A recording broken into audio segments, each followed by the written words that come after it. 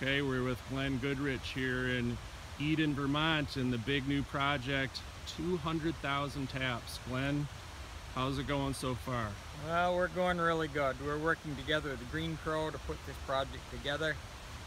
This particular spot is going to have 100,000 taps coming down this corridor to a pump station, then pumped to our sugar house.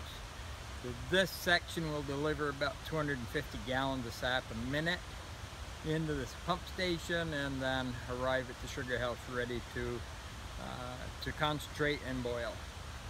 So when do you plan to be up and running with all of this? We'll be operating this next spring, spring of 2018 for our first production. We'll have 50,000 taps ready to go, and then add an additional 50,000 each spring.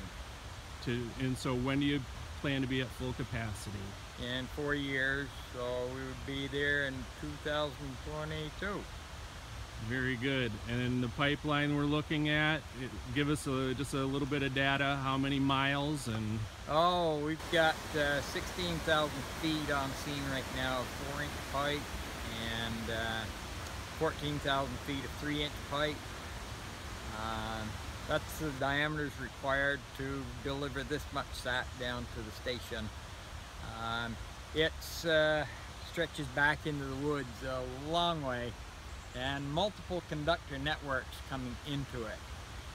And we have 400,000 feet of main line going in this year, and 2,000 rolls of 5/16 tubing.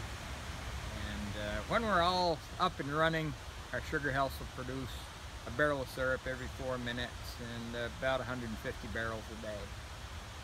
Very exciting. Can't wait to see it when it's up and running. Good luck with the rest of the project, Glenn. Thank you, Peter.